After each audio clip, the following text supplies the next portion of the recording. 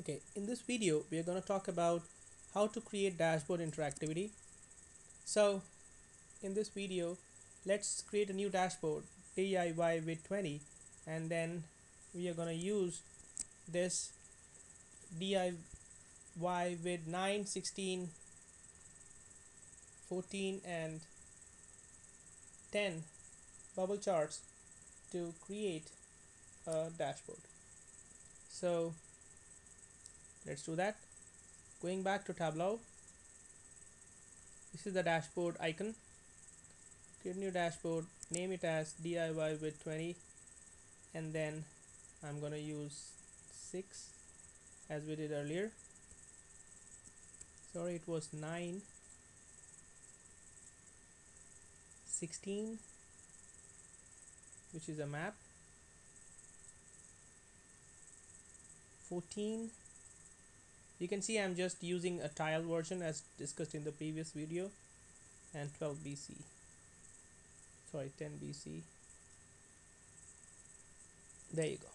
Now I'm going to enable these filters for all worksheets. So sorry, apply to worksheets, selected worksheets. You can select this button, show all worksheets, or you can click on this all on dashboard. It's going to affect all.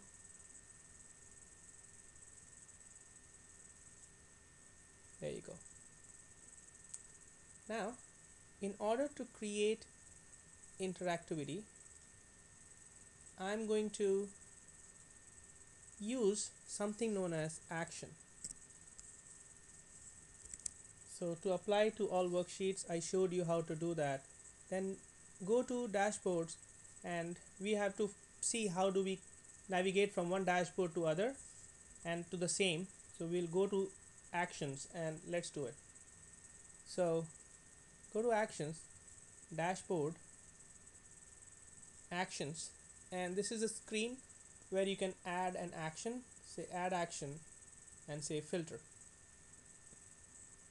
In the first, I'm going to use same sheet, and it's the sheet source is 20. It's going to be target 20, and I'm going to say select. So that means if I select anywhere on the screen, it's going to affect every other visualization.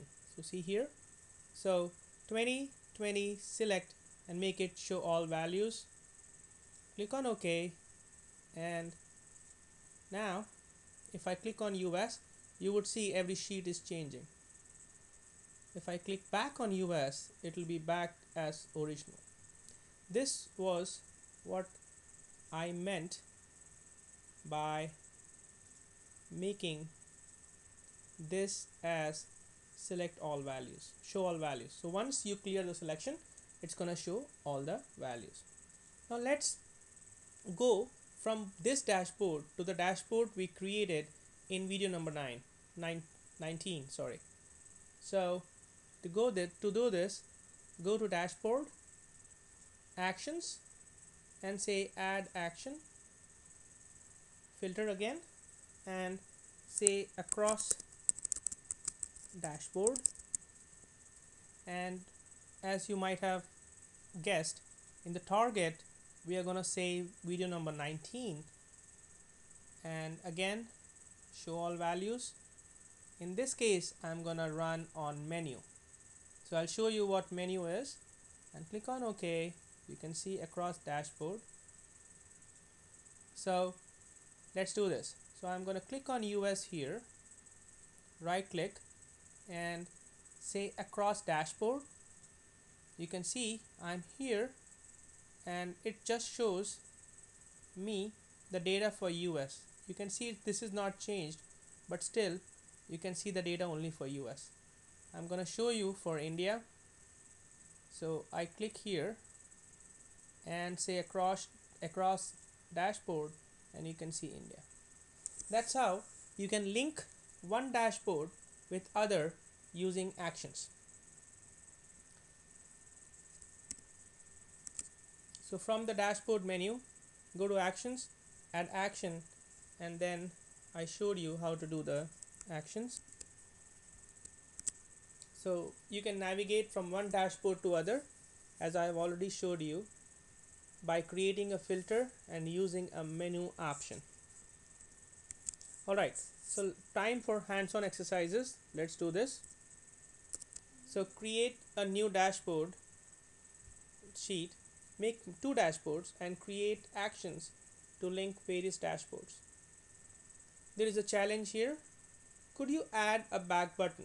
So what it means is, from dashboard 1 you go to dashboard 2 and there should be a back button which gonna take you back to dashboard 1.